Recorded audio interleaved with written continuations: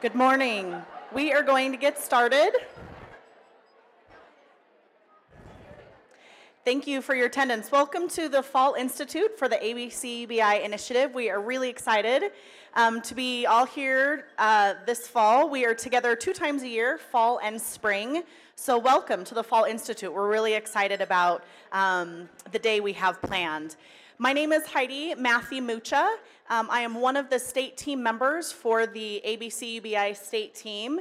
If you get emails or letters, they typically come from me, so you can put a name with a face. I'm the person that usually you contact. I want to just go over a few things before I introduce our speaker.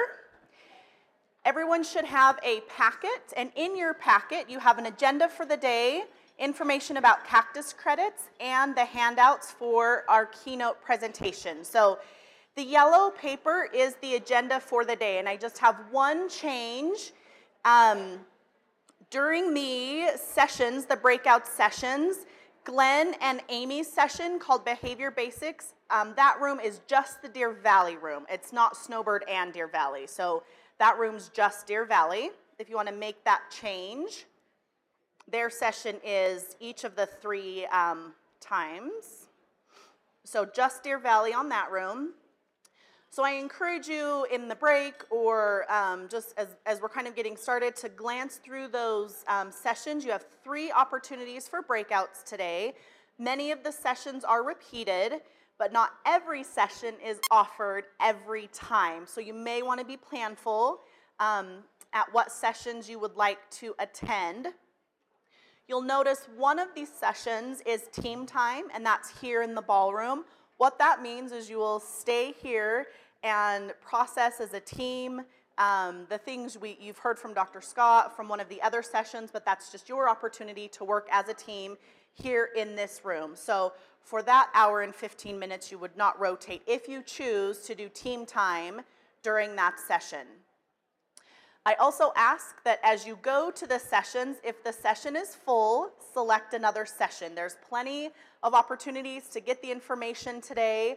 We want to try to even it out a bit. Each room is set up for about 100, just over 100, so there's a lot of opportunity to get the great information, but just if it's full, find another session and then mark that as a priority for the next opportunity. So we will have our keynote this morning, a break, and then our first session. We'll then have lunch back in this room. Following that, we'll have 2 more opportunities for breakouts. Breakout session 2 and breakout session 3. So if you have any questions, feel free to ask me or anyone at the sign-in desk if you have questions about that. So that's our agenda for the day. We're really excited about that. The next paper on the top, it says USOE or cactus credits. I've had a lot of questions the past couple of weeks specifically about cactus credits. So you can read through this. I'm not going to read through it, but just so you know, you are eligible for 5 USOE credits because you are a part of the ABC UBI team. But it's not automatic. It means you have to attend the institutes, attend your team meetings, and follow up with the tasks that you have at your team meetings.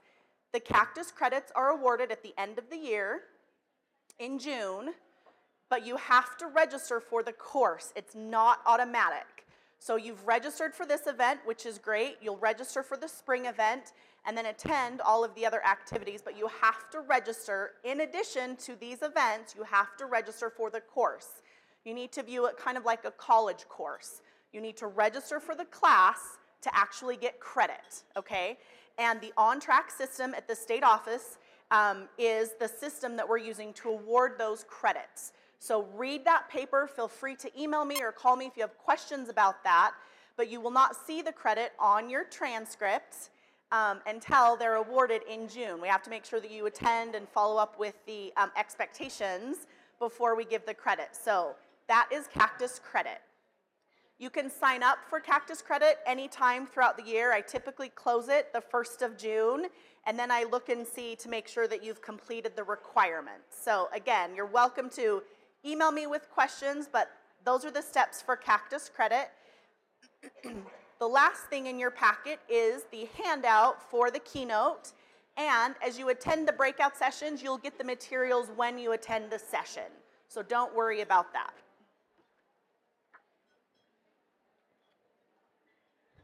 Now that we have those things out of the way, I am going to introduce our keynote speaker, and he's also doing one of our breakout sessions,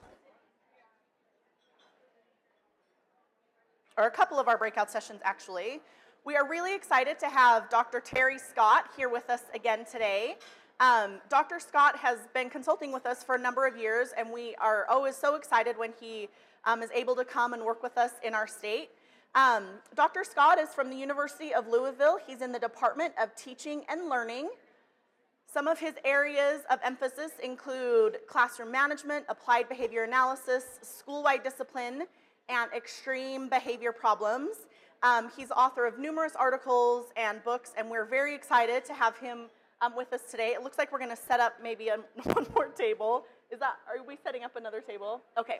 So I'm actually going to have him wait for just a second so it's not so distracting, if that's okay. And then we will get started. So I'm going to turn the time over to Dr. Terry Scott.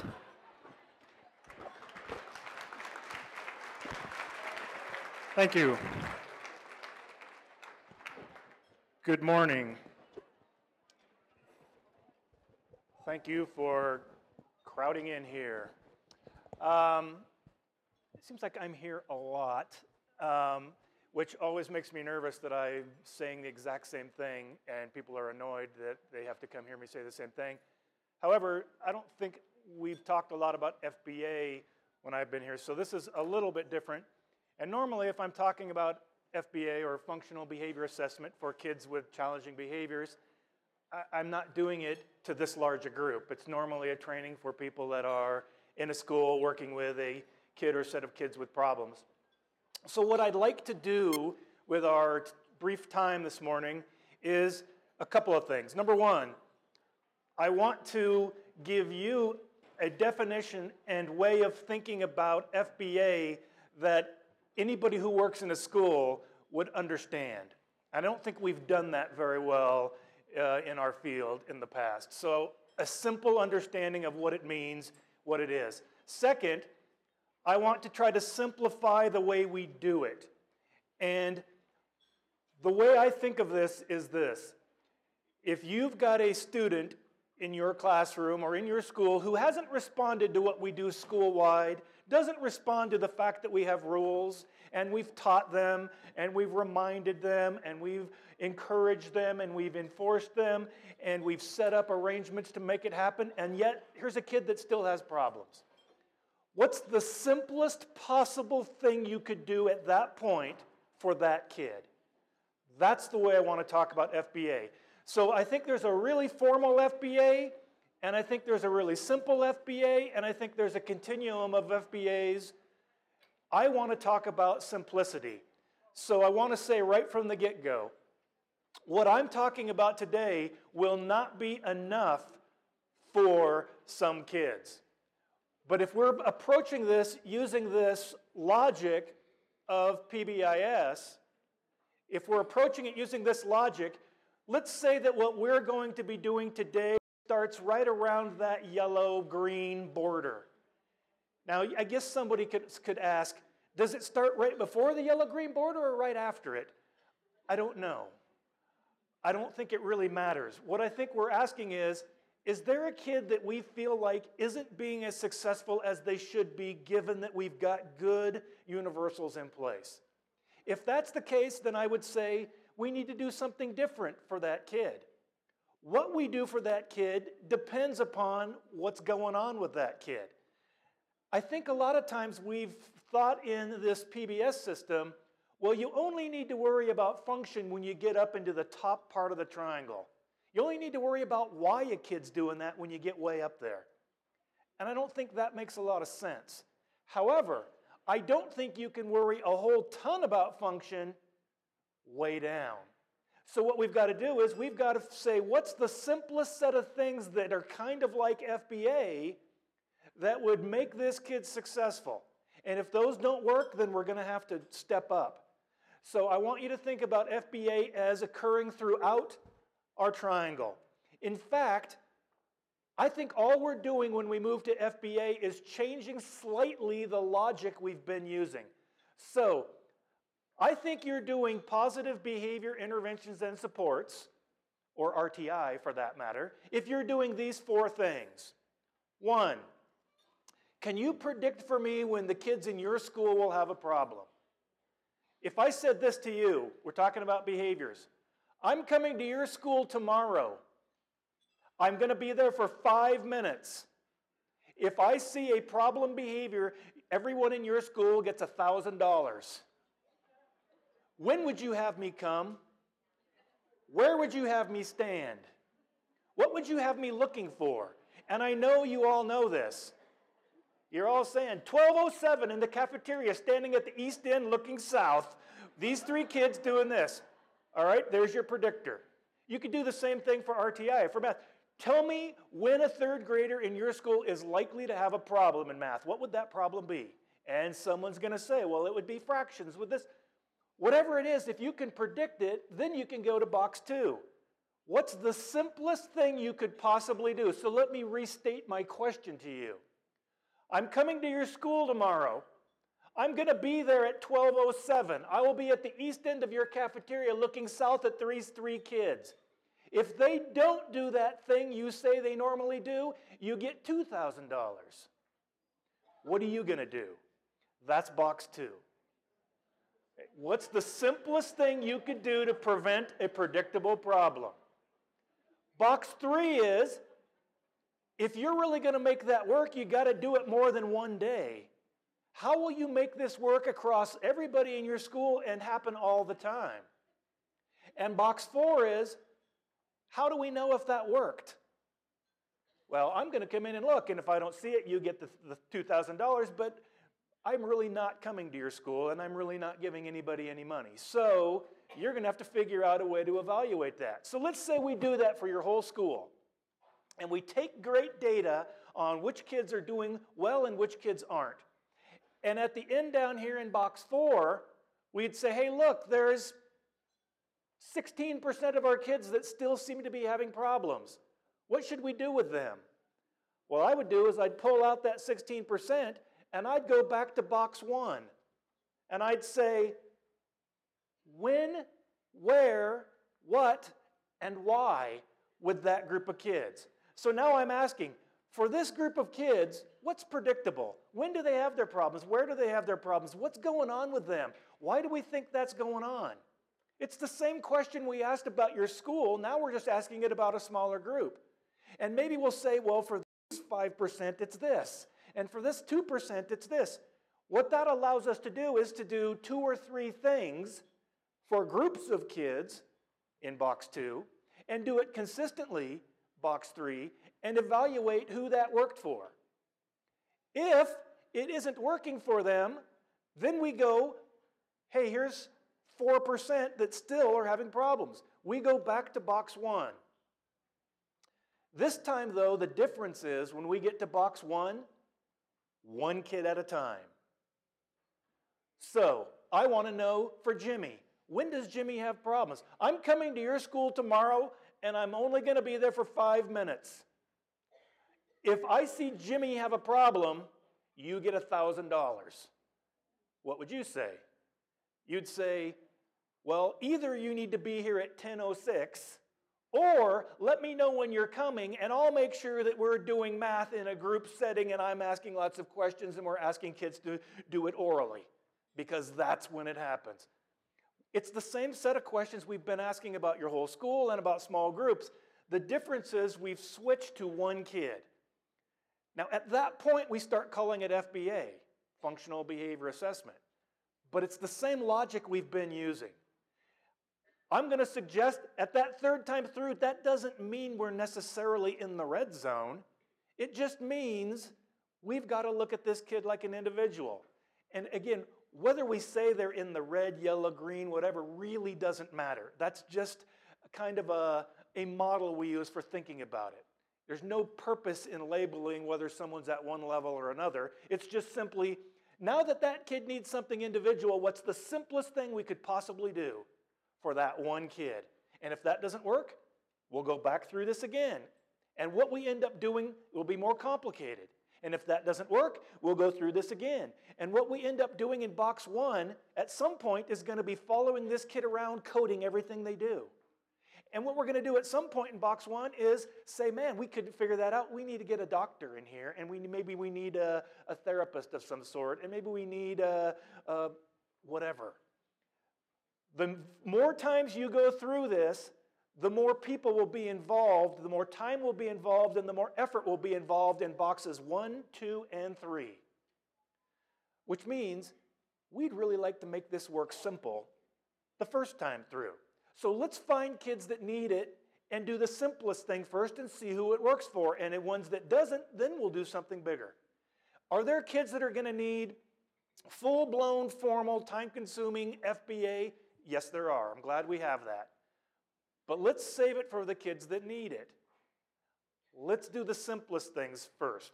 So, here's, I think, the problem with FBA. This is the way I was taught to do an FBA, and this is still the way I think of an FBA. The problem is, if you go into a school and you're in the faculty room and a teacher says to you, I'm really having problems with Jimmy. I've tried a lot of things and nothing works. And you say to them, have you determined stimulus control and operant function? They're going to stop talking to you. We have to be able to take this logic and make it sound like the thing real people talk about. So, although this is real, we aren't going to be able to talk about it like that, and we're going to have to do some things that are simpler. First thing, in order to simplify FBA is, let's simplify that wording. Nobody wants to hear about stimulus control. I would say start with getting rid of the word function. Function sounds like math, and I don't know anybody who likes math. So let's just get rid of function. Now, I know there are people that say they like math, but they don't. Nobody does. I would use these kinds of words. Why would that kid want to do that? What's in it for them? How is that helping them meet their needs? What's the purpose for the kid? Now, what I found is if you ask this question correctly, it's hard for people to answer it with non-functional answers. This is a non-functional answer. His parents are crazy. And if I say, what's the function, I often get, he didn't take his meds or his parents are crazy. But if I say, why would that kid want to do this? What's in it for him? Then his parents are crazy and he didn't take his meds don't make sense for an answer. So if we want people to answer us in a functional way, we have to start talking to them in a way that makes sense. So I think we have to think about that. Second, I think we have to simplify our rationale. The rationale for doing an FBA isn't because it's a legal requirement under some circumstances. It's not because we have to. It's simply because an FBA will give us the information we need to make our intervention plan as simple and highly probably effective than anything else we can do. That's why we're doing it. It will make our lives simpler. We're also going to have to simplify the procedures. What is it that we expect people to do when we say FBA? So we're going to have to think back to what's it look like to do an FBA? What are the steps? What's the process? And I want it to be this simple. Anybody who works in a school can do an FBA, but we won't ask them to do it by themselves. We'll get a group of people together who know the kid we're thinking about, and we'll ask them to do those 4 boxes. When should I come look if I wanted to see this kid have a problem? If you wanted to make that problem happen in the next 10 minutes, what would you do in that class? Those are questions that are, what are the antecedents? Why would that kid want to do that? What's in it for them? Those are questions about consequences. Now, what you could say if you wanted to be obtuse is, what's the stimulus control? That's the same question as, under what conditions do you think this will happen? So we need to get rid of the way people don't talk and change to the way people do talk. And instead of saying, what's the operant function, we should say, what's in it for them? Why would they want to do this? How is that helping them meet their needs? Those are the things people will understand. Now we can have a discussion and do an FBA while we're doing it. So I want to talk just for a second about the logic of what function means, or purpose, or why they're doing that, or any of those things. First of all, we need to make sure that everybody understands people behave for a million reasons, of which most of them we'll never understand or care. If Jimmy comes in and stands on your desk and you say, "Jimmy, get off my desk," and then Jimmy says, "Oh, sorry," and you say, "Jimmy, why were you on my desk?" And Jimmy says, "I don't know." Should we just stop FBA right here and assume he's insane and he needs to go to a mental hospital? He doesn't know why he was on my desk. Well, kids will answer, "I don't know." That doesn't mean they don't know, although they might not know. Either way, if you say this, "Well, don't," and he never does it again, this does not require an FBA. Things that happen once aren't things that are FBA things. And I know the law says guns, drugs, etc., put them away for 45 days while you do an FBA. Honestly, I have no idea what that would look like. But we'll just ignore that part of the law and come back to, what are the possibilities? Why was Jimmy standing on my desk? Well, I think these are the possibilities. These are what people will say. It was modeling. He saw other people standing on my desk. Thought he was supposed to. Or it was an accident.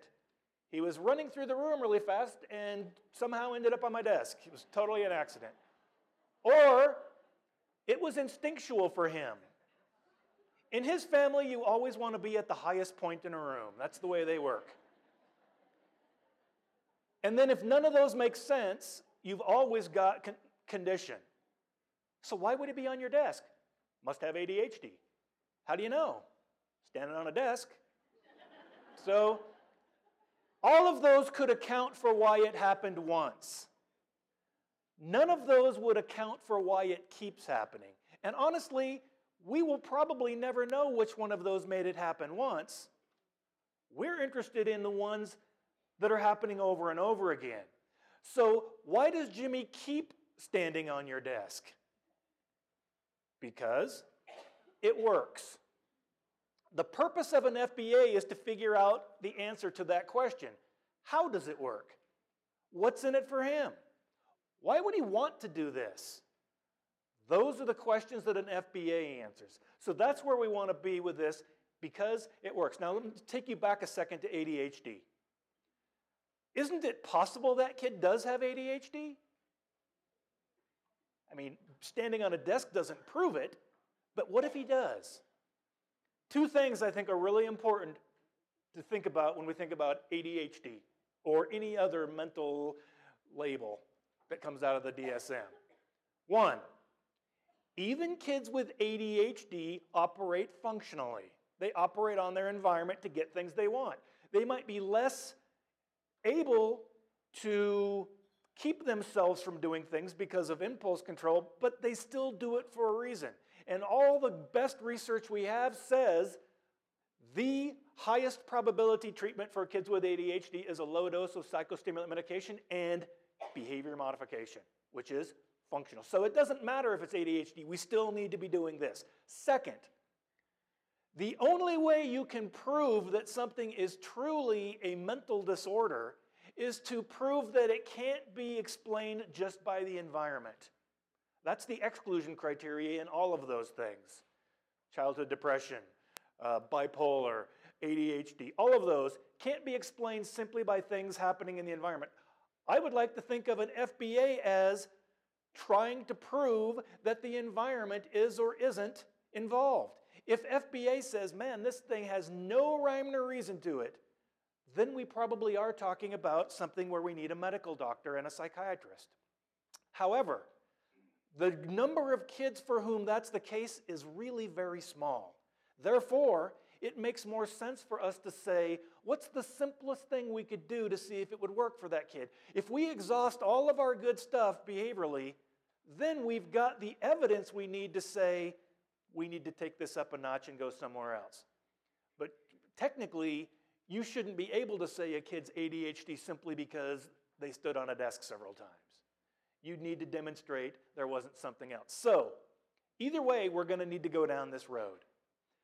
Here's how simple I think FBA is.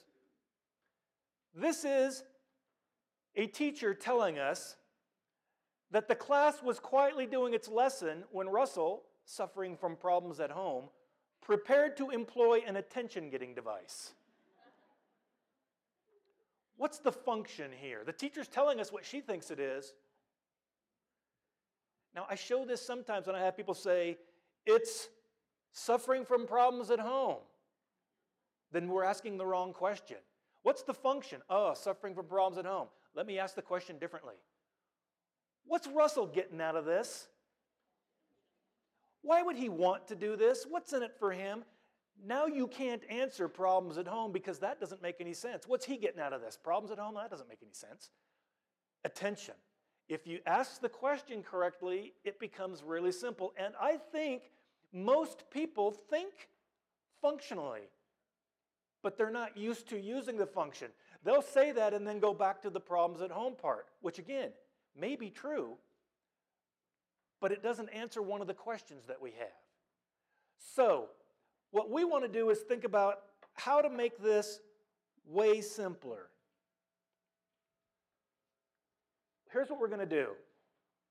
We're going to do this with a group of people that know the kid. We are not going to go out and collect data from this point forward. We're going to start with collecting data from this point backward.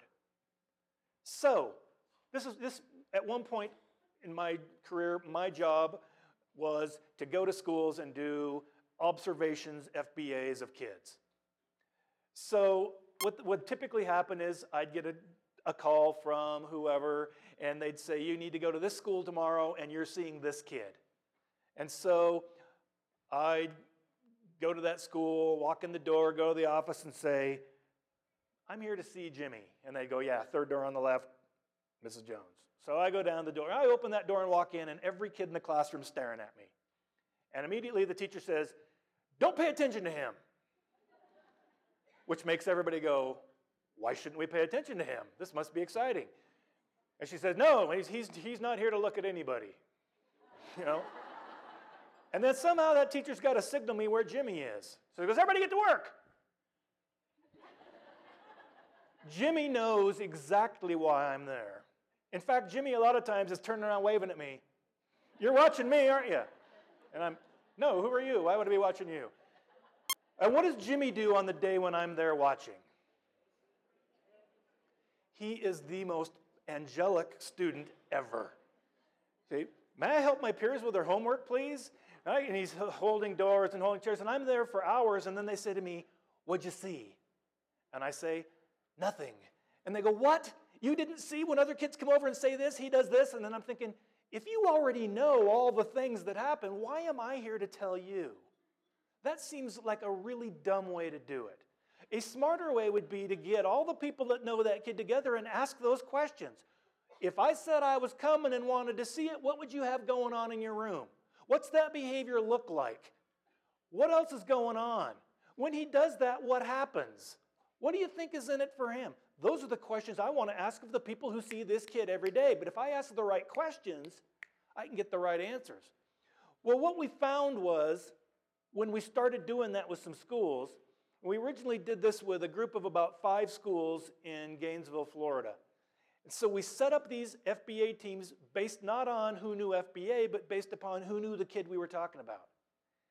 And so I would go in and I'd get it started by saying, what's this kid's problem? What's the behavior? And these were the kinds of things I'd hear. That kid's a jerk. That kid's lazy. That kid's an idiot. These aren't behaviors. Those are personalities. Okay? We're asking the wrong questions. So what we've got to do is we've got to figure out how to get a group of people that don't know what FBA is and don't really care to talk about FBA without knowing it. That means asking the right questions in the right way. So we need to know when and where, we need to know why, and we want to know because the information we get out of this will make the intervention plan as simple as it can be. So this is what we started doing in those schools in Gainesville. we gave every teacher in those schools a bookmark that looked like this. So everybody gets that on the first day. We came in and we did this little 10, 15-minute overview with all the faculty and staff on the first day. And I'd say something like this. This year, instead of doing our behavior support teams the way we did last year, we're going to have, instead of having one team, we're going to have different teams. But we're not going to set the teams up yet. The teams will be set up once we identify a kid that needs it. And anybody in here could end up being on one of those teams. Now you might be saying, I'm the PE teacher. What do I know about behavior? Why would you put me on the behavior team? My answer is, you'll be on a team if you know the kid we're talking about. Because we want to know what you know about that kid. So if you're invited to a behavior meeting, you can call it whatever you want, an FBA meeting, a BIP meeting, a BSP meeting, or whatever, you need to come ready to answer 4 or 5 questions. Here's the way I want you to think about these questions. Question 1, I want you, when you sit down at that table, to give me a description of behavior that is so concrete that when you get done saying it, I will stand up and I will act it out and it will look and sound exactly like that kid. So lazy, that's not going to be good enough. I'm going to need, puts his head down on his desk, buries his face in his arms, and doesn't look up for 20 minutes at a time. Okay, you might call that lazy. I don't know what lazy is. I know what putting your head on your desk and keeping it is. Course number 2, make the assumption, and we're forcing you to do this. You don't have a choice. Make the assumption that they're doing it for a reason. Now, I don't mean they're sitting there thinking, I'm going to do this, I don't care what. But just make the assumption that if they were doing this for a reason, what would that be? Are they getting something? Are they avoiding something? Why would they want to do this? Now, some people will say, I don't think they do want to.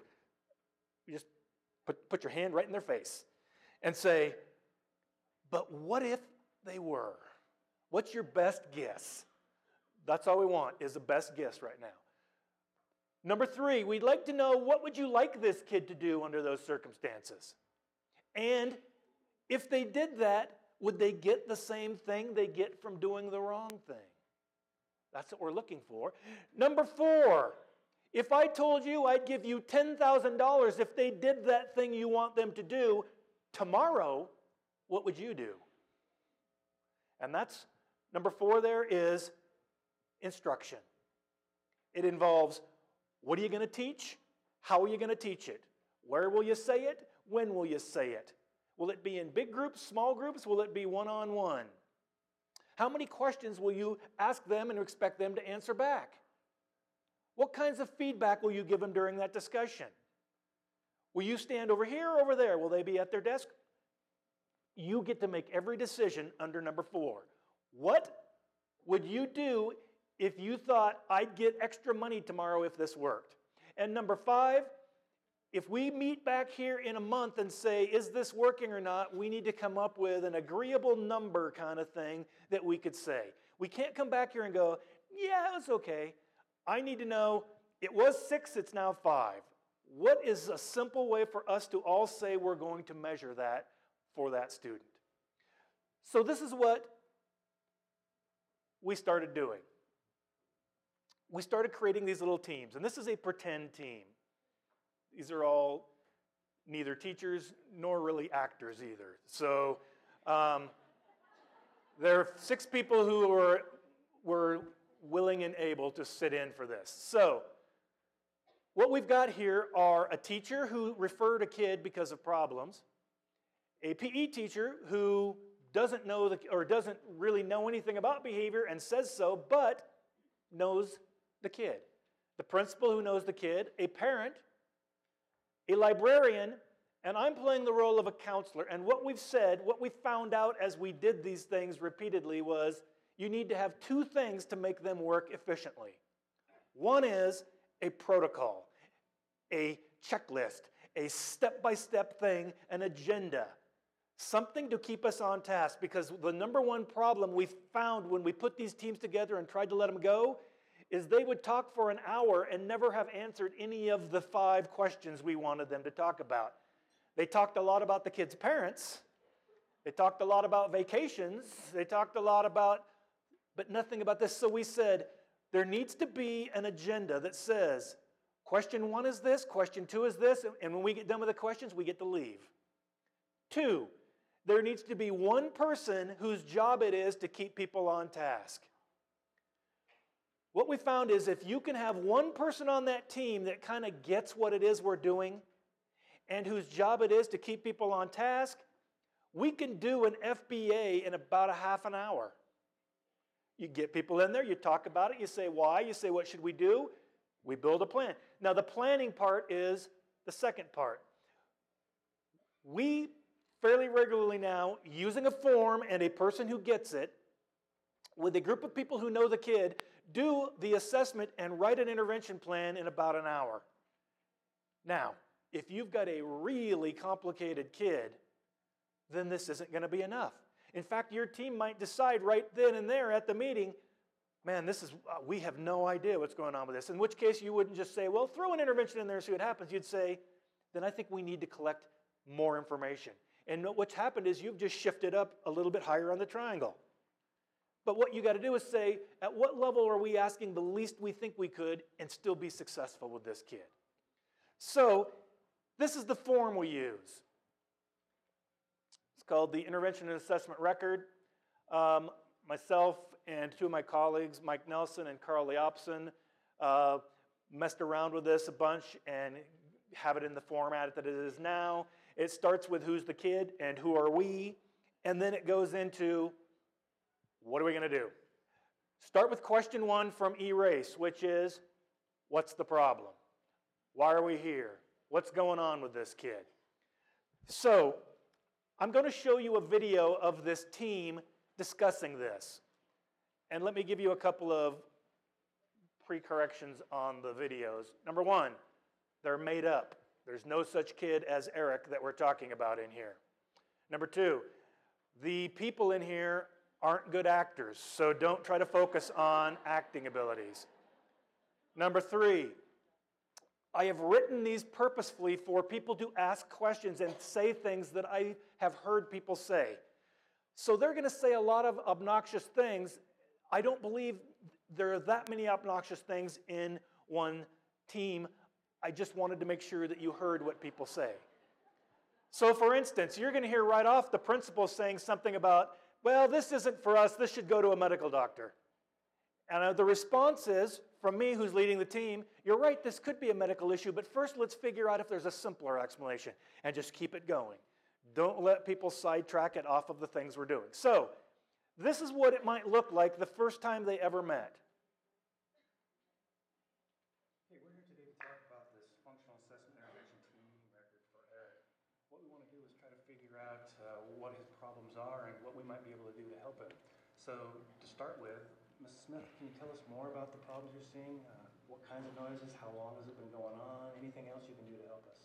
Well, Eric is a good kid, and I do really enjoy having him in my classroom. But for the last few weeks, his noises have been just out of control. Seems like every 5 minutes I'm dealing with his noises and ignoring the rest of my class and what I'm doing. What are we talking about here? Give me an example of what you mean by noises. He's got a million of them.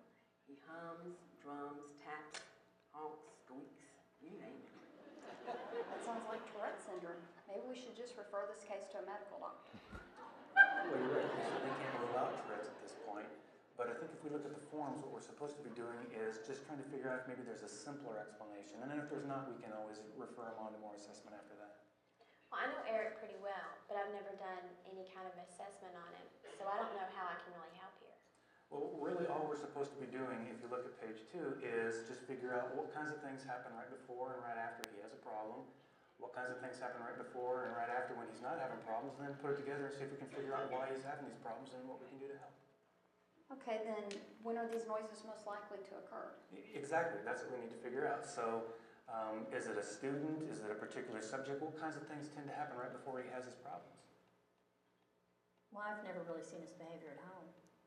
In the classroom, he has just as much trouble doing math or reading as he does at any other time. but the other children just go on about their business. Well, in PE, we stay pretty active, so I wouldn't necessarily notice any noises. But I can't say that Eric looks any different from any other kid that I have. I mean, he does yell out to me when he needs something, but I don't see it as a problem. I mean, I don't know if this is kind of what you're seeing. Well, if I'm looking right at him or we aren't in a quiet work time, then I don't see them either. But just this morning, I can think of 3 examples of when I had to get after him for noises. Okay, so we had to go through a couple of roadblocks, a couple of bumps there, but we kept the train moving down the track of why are we here, what are we looking for? We got a lot of good information out of that. Finally, he makes a lot of noises, and they're disruptive. He has a whole repertoire of noises. They're all disruptive. We also know that if she's looking right at him, it doesn't seem to be a problem. If they're in a group discussion, it doesn't seem to be a problem. It's mainly quiet work time, she said, and she said the other kids kind of ignore it. So in 2 minutes of talking, we've gotten a lot of FBA information. Now what she said at the very end there is, I could give you 3 examples just from this morning. That's what we want to know. Great. Tell us what you saw this morning.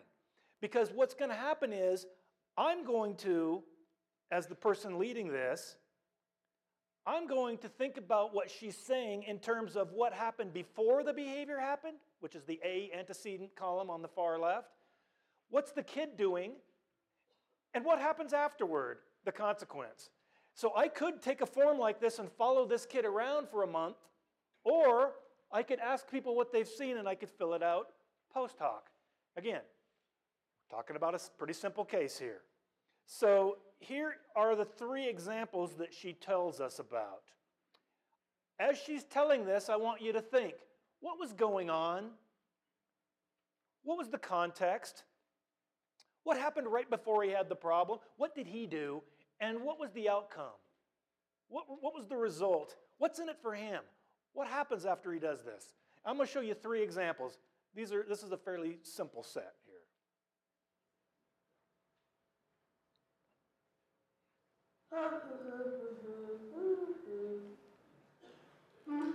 You need to sit here quietly and do your work. What time do I go to speech today? Not until 2:30.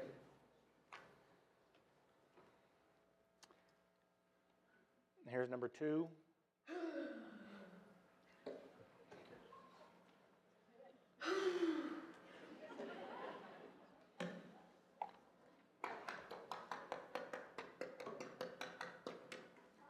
I'll get this one.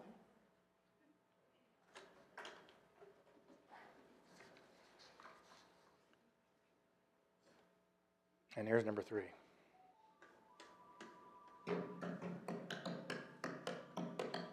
You need to sit there and be quiet and pay attention.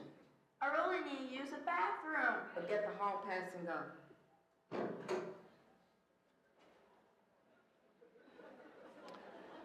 Okay, so we can agree after those 3 stories that he does in fact make noises. Okay, so that part was easy. The harder question is number 2, which is, why would he want to make noises? When is it predictable that he'll do this, and what's in it for him? If I said to you, I'm coming to your class tomorrow, and Eric's going to be in your class, if I see him making a noise, you get $1,000. I can only be there for 5 minutes. What would you set up? What would you want to be going on? The answer to those are the predictors, the A column. So what we want to do is, this team will just continue to talk about that. What's going on? What have we seen? How do we put this together? I've seen some of the same types of behavior in the library. A couple of times, he'd just yell across the room if he needed something. I talked to him about this. It's not been a frequent problem, but it sounds similar to what you described. So how did you respond right after he did that?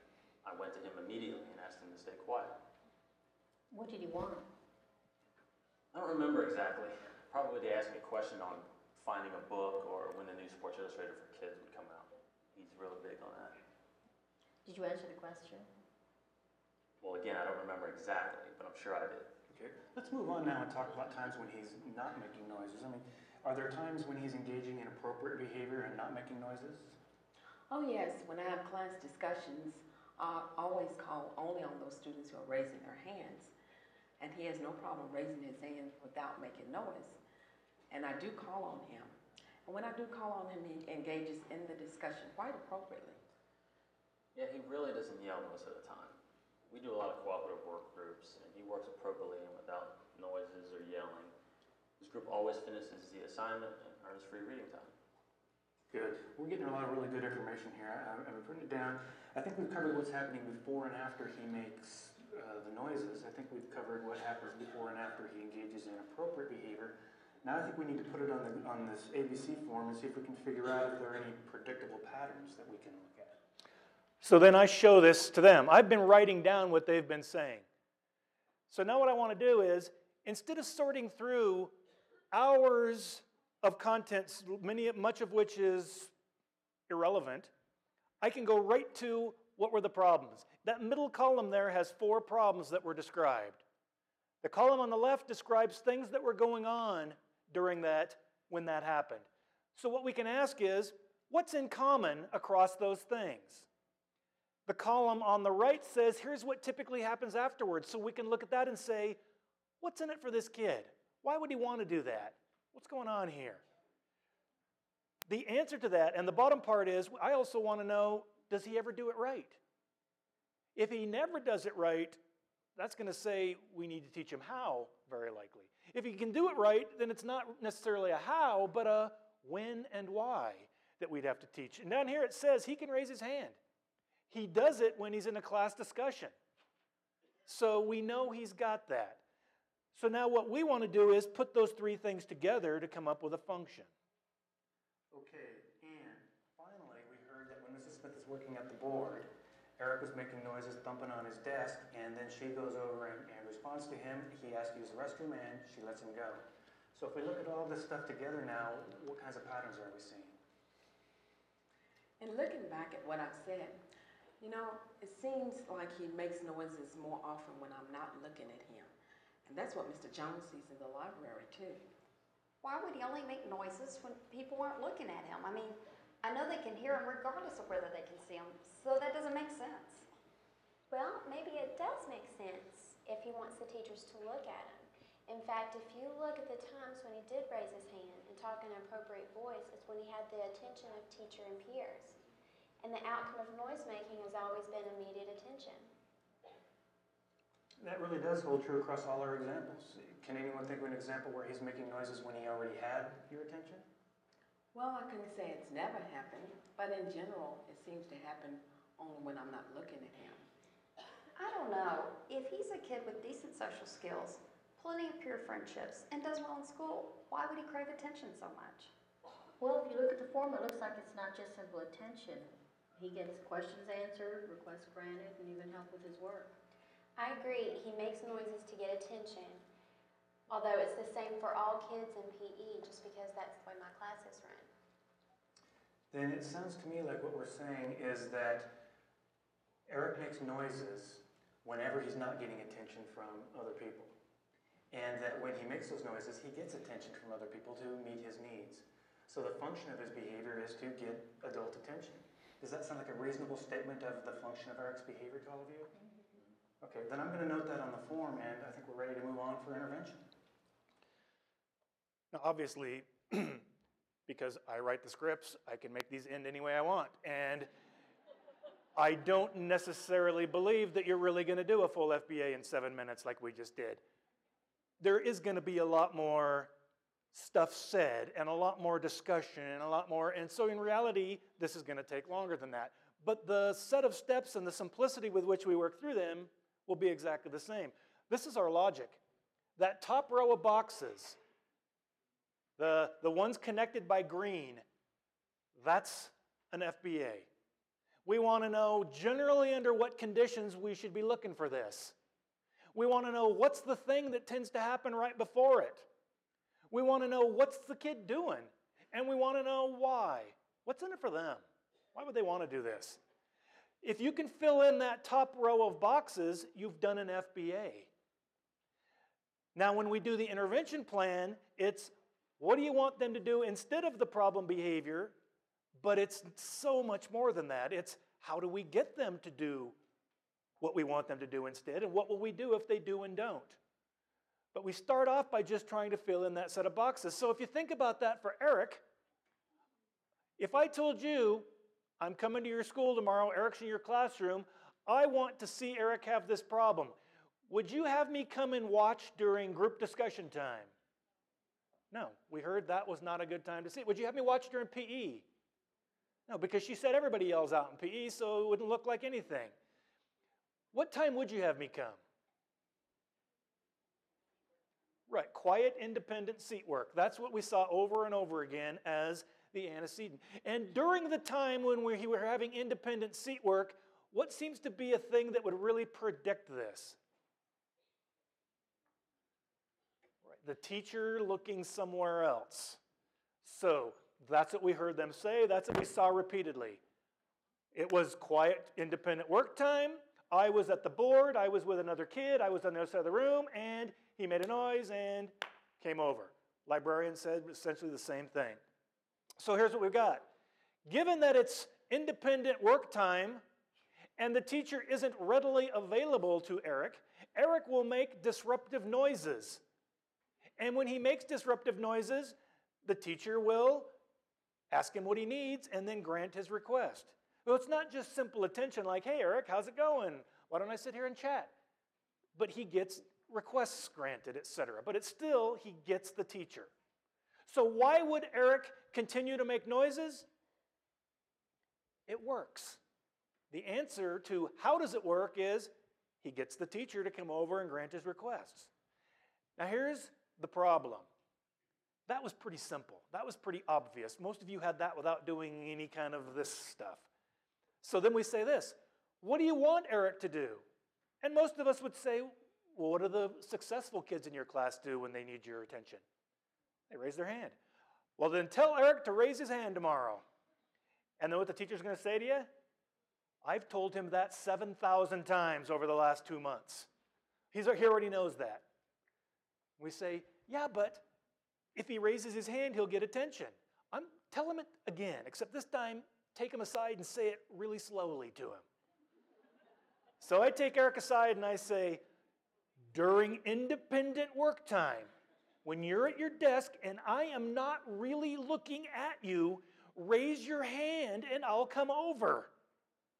And this is what Eric will say. No, thank you. I have this noise-making thing I do that works really fast every time. And he's right. Why would Eric do this and wait for me to look at him when he can do this, yoo-hoo, and I'll look at him immediately every time? I mean, simply, we're giving him two options to get the exact same thing. He's going to take the simplest one, which he should. That's the way all of us operate. He should do the simplest thing he needs to do to get what he wants. It's not enough just to know why. Now the trick is to figure out how to change this. Now, that line between problem behavior and access, avoid, reinforce, or problem behavior and function, that is the function line. We have to get rid of that. The way to get rid of that line is with punishment. What we have to ask is, what's the most efficient and effective and simple punishment we could use on that line? So let's go to a big one. We are going to slap you across the head with a 2x4. So Eric says, why would I raise my hand when I can make a noise? And we go, because when you make a noise, you're going to get this. And he's going to go, oh, right. All right. Well, here's the thing. You did not need a functional assessment to do that. If you want to pull out your big sticks and your bags of money, you don't need an FBA. If you can have big enough consequences, it doesn't matter. What we want, though, is the simplest explanation. I know this. He wants teacher attention. So the simplest explanation, the simplest intervention on punishment would be, don't let him get teacher attention for doing it wrong. But we needed the FBA to know that, because if we would have figured out, conversely, instead of the function being he wants teacher attention, he does it to make the teacher leave him alone. Then if you use as a punishment there, I'm going to ignore you, it's not a punishment. You're making it exactly what he wants. The purpose of the FBA was for us to be able to figure out what we have to use there to make this work really simple. And again, you don't need an FBA if you've got $1,000 bills. You can make anything work. Or a cattle prod, you can make anything work. The purpose of the FBA was to figure out what's the simplest thing. So here's what I'm going to say. You know what happens is, this is a habit for Eric now. He isn't sitting in my classroom going, gee, I wonder what I could do to get attention today. It just happens. He's flying down the freeway. This is not a pathway for him, it's a freeway. It's 4 lanes wide and he's driving a Ferrari and there's no speed limit. And he comes zooming in and, hey, look, I'm coming up onto Independent Workville time. And look, right after Independent Workville is Teacher Not Looking at Me Town. I know when you get to Teacher Not Looking at Me Town, you hang a left and go on up to Noiseville and you'll end up in Reinforcement Town every time.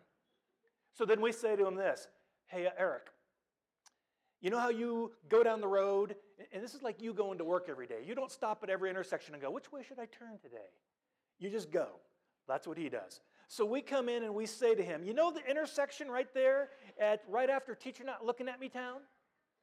You've been hanging a left. What we want you to do is hang a right. And he goes, oh, no. Hanging a left is great. It's a freeway the whole way. And I happen to know that hanging a right is a dirt road. And it's going to take me a long time. And we go, yeah, but what you don't know is the bridge between Noiseville and Teacher Attention Town has been blown up. It's gone. We used a little dynamite called ignoring and we blew it up. What will Eric think? He will not believe you. Or he'll think, I'll bet I could rebuild it. So he comes flying down the highway tomorrow and you're standing at the intersection going, go right. And he flies right on by you up left and he gets up there and starts making noises and he finds out that you can't get across. The bridge is in fact out. So what does he do? He says, oh, but I could jump this bridge. And he backs up his Ferrari and he goes 200 miles an hour. And what's this look like for you in the classroom?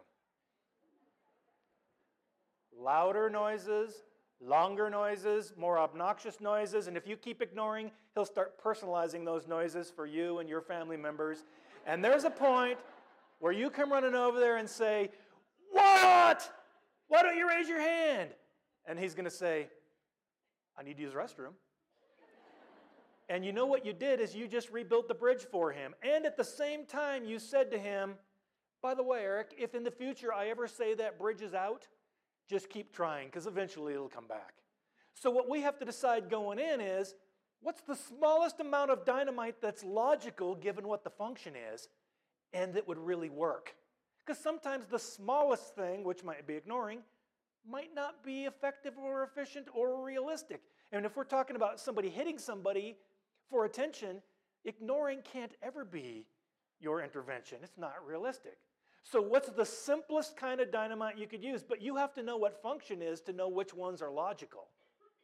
So what we want to do now is figure out how to put this all into one package.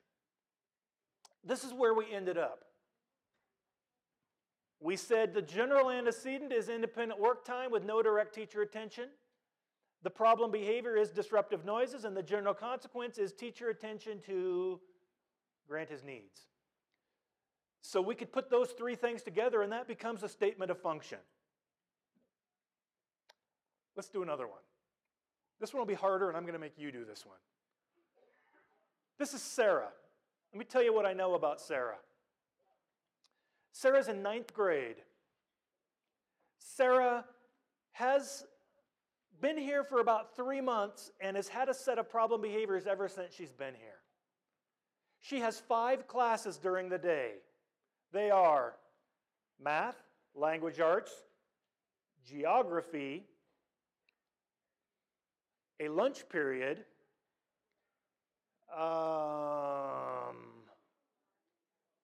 science, and study hall. So a lunch and 5 periods. So what I'm going to do is, I'm just going to show you what she's been doing. I'm going to tell you 3 stories that you'll see in video format.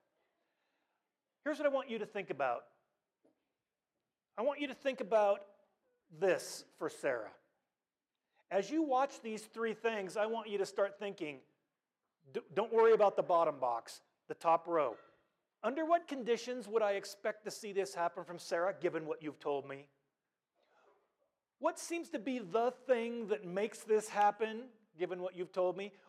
What is it that Sarah does? How could you describe it in such a way that I could act it out?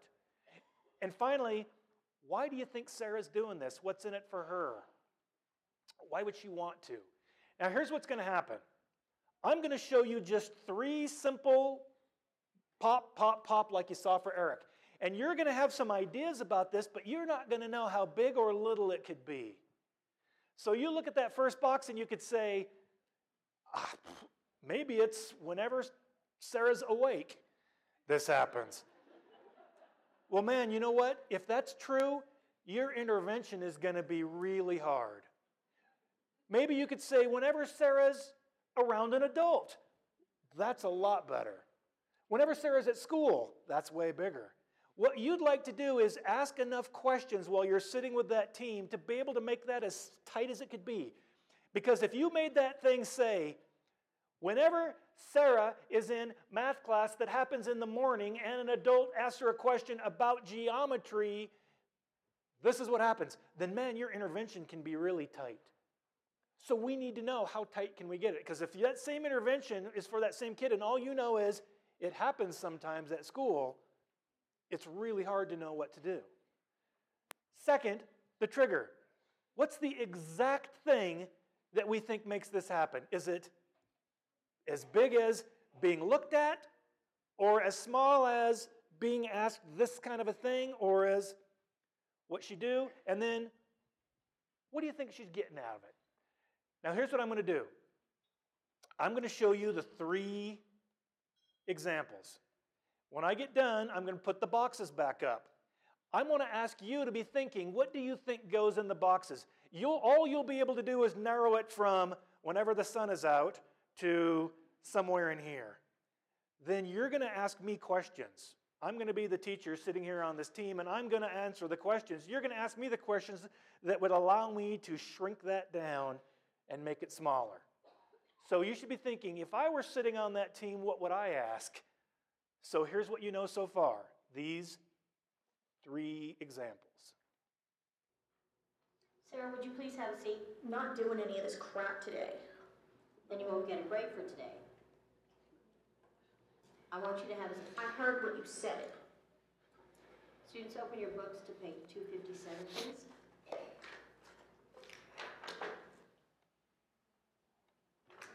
Folks, I need you to turn in your homework.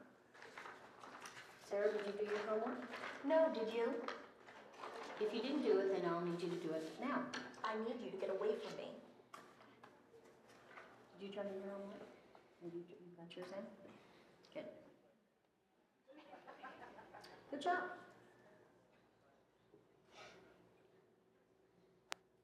Good.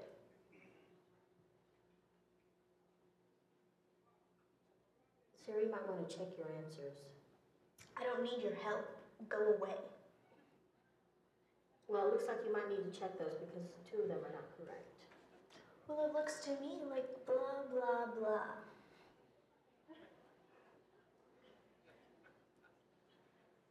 Good. Okay. So, how big or how small is your setting condition here? Is it whenever Sarah's at school? Is it whenever Sarah's in a class? Is it whenever Sarah's spoken to by a female? Is it... Now here's the deal. I'm going to be the teacher and I'm going to answer as the teacher. I'll tell you what I do know, and if I don't know it, I'm going to just say I don't know. Here's what you should be thinking. What's the fewest number of questions you could ask to drill those down really tight? In order to do that, you have to think about what are good questions for FBA. There are a million questions you could ask that have importance in other things. We have one goal here, to figure out what goes across that pathway. So a question like this, how many siblings does she have? Good question, but it doesn't help us to fill in any of these boxes. Yes, I will answer for any teacher on the team. Yes. I'll answer. You can ask me and I can answer for any teacher that she has. So what you want to do is think out, how can I, in the fewest questions possible, shrink that down? Now again, asking me a question like, are her parents married? I'm going to answer, I don't know. Now that doesn't mean that there's no way that's important. What it means is, that's not what an FBA is about.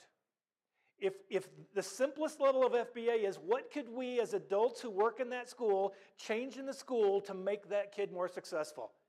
If the answer is, it's bigger than this, then we're going to have to get bigger. So I'm not saying that all kinds of questions about family and all that stuff aren't important. What I'm saying is, they aren't what we're asking about when we do an FBA at the simplest level.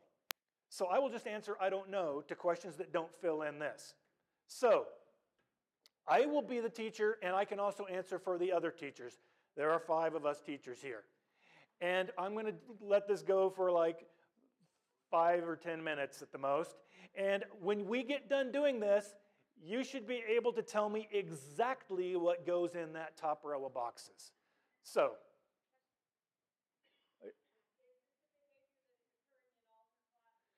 she has 5 classes. This behavior occurs in 4 of them. It does not occur in study hall at the end of the day. Is she struggling academically? She's not doing well in her classes, but it's not because she's not capable. It's because she just doesn't do any of the work.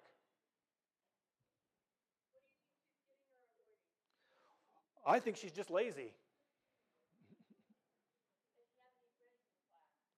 She does have friends. She doesn't seem to have any peer problems with anybody ever. And in every class she has some friends, but they just seem to kind of ignore her during this.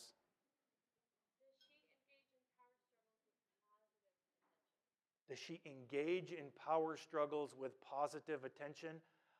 I don't know exactly what you mean, but she doesn't get a lot of positive attention because she doesn't ever do what I ask her to do.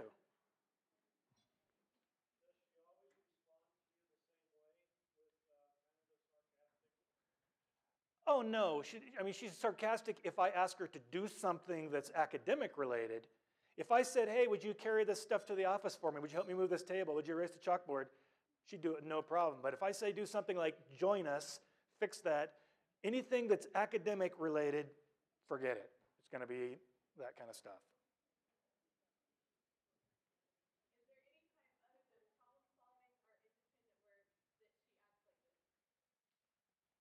Yeah, anytime it's any academics of any type.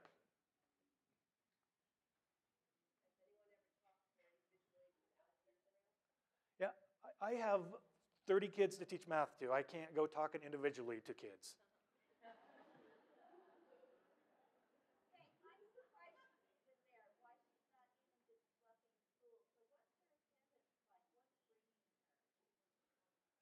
What's her attendance like? She's here every day. I don't know why.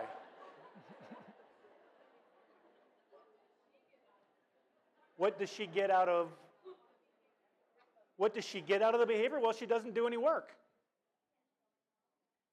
I mean, yeah, I agree. She does nothing, and when I say do something, she's rude, and then there's what can I do? I mean, when she first came here, I said do something, and she got rude with me, and I said, that will not fly in here. You do not talk to me that way. And she'd just get ruder. I'd send her to the office, and she started going to the office every day. She would just do it immediately when she came in. And then the principal and counselor came to me and said, you need to stop sending her down here. So here's the consequence she gets now. We've got this set up in all her classes. You come in, you do what you're told. If you don't do what you're told, you automatically are getting an F. So that's the consequence. No, it's a math class. This isn't free time. There are no choices. We have a math curriculum. She needs to do it. What?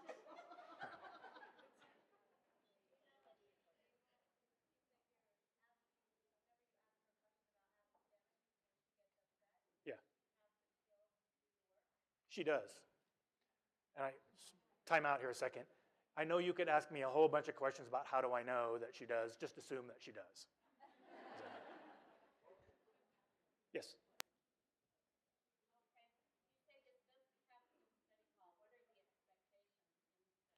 There are no. Essentially, it's they do nothing. But the idea was you go to study hall, and if you have outstanding work, you can work on it there and catch up. And because she has a lot of outstanding work, they give her study hall. However, the study hall teacher, they're on the honor system, and she always says she has nothing to do, so.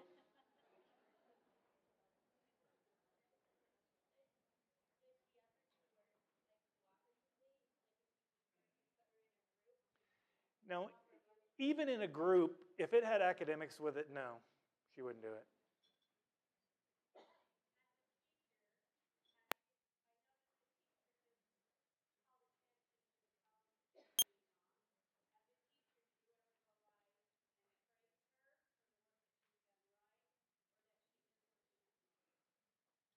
Well, I've got kids that are doing all of their work. And you want me to go by and say, goody, goody for you, Sarah, you did something?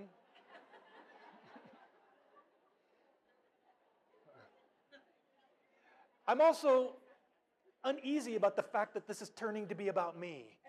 I wanted this to be about this kid.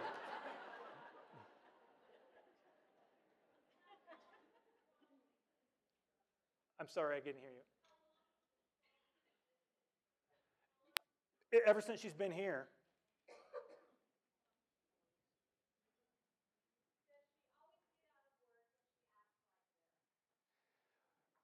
She always gets out because there's nothing else I can do other than say you're getting an F for the day. And if she doesn't want to get an F, she can get to work. But she doesn't.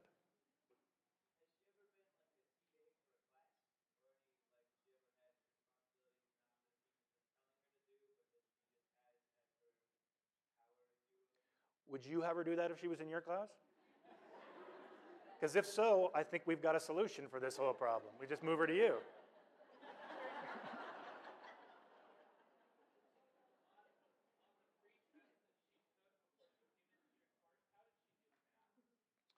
We don't have a pretest. She's just in 9th grade math.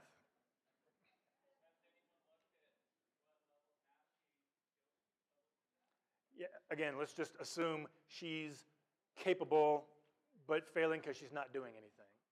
And she's not over capable or under.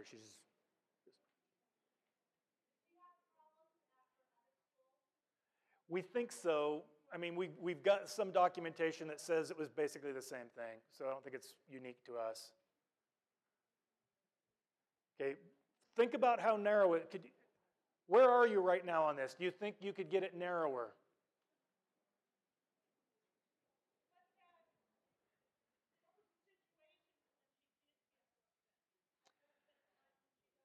You know, it's not like she's absolutely never done any work. She has, but I couldn't say that there was anything that I could point to that was going on different on the times when she has done work.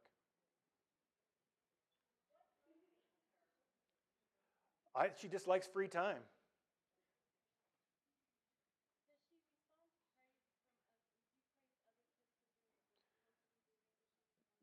No, she doesn't. If I praise other kids, she doesn't respond to that at all.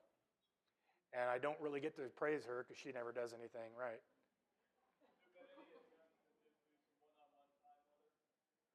Yeah, I would support her going to the counselor. In fact, I would release her from math every day to go to the counselor because I think some one-on-one would be really good.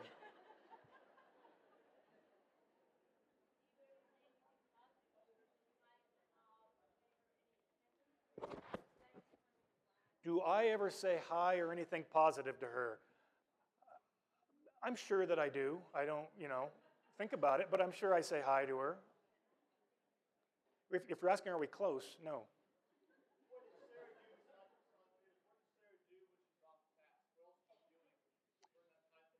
She reads, she stares at the wall, she plays with things. I mean, it's not predictable what, it's just the not doing other things. Okay, 2 more questions.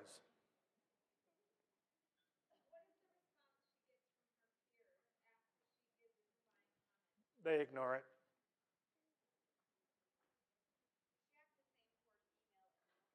question. Does she act the same toward female and male?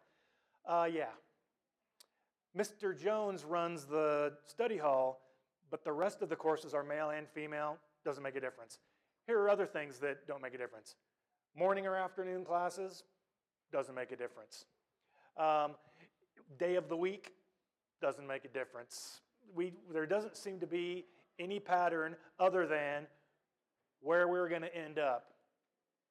Certainly a chance to engage in middle school and other adults outside of the academic setting. How is that engaging? No problems if there's not an academic component to it.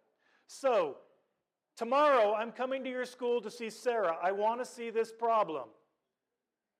I should show up and go where? To any academic class. We can narrow it all the way down to any academic class. Okay, there's 4 of them. Study hall doesn't count. It's not an academic related. So, now, trigger. During that academic class, what's the thing that's likely to make this happen? Is it an adult talks to her? Is it an adult asks her to do something? An adult asks her to do something related to academics. We can narrow it way down there. Now we can say, what does she do? And what do you think she's getting out of it? Now, as you can see, she's getting away from having to do work. She does this when work is presented. Hey, do work? No. Okay, don't then. That's kind of where it is. Why would she not do this? It works. Now, here would be the problem with our intervention for Sarah if you think about it the same way we've been thinking about intervention for Eric. I go to Sarah and I say, guess what, Sarah? I've got a new deal for you. If you can get 3 problems done, I'll give you 15 minutes of free time. Here's what she's going to say. I've got a better idea. I'll do no problems and have free time the entire day. She's right. Whenever the function is to escape, it's going to be more tricky for us because we can't just say, oh, you want that thing? We control it. She controls it right now, and controlling doing nothing is going to be really hard for us.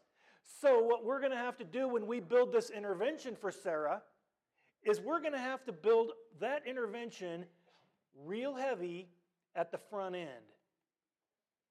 which means after we get our FBA, we're going to think, what do you want her to do? Okay, I want her to do some work.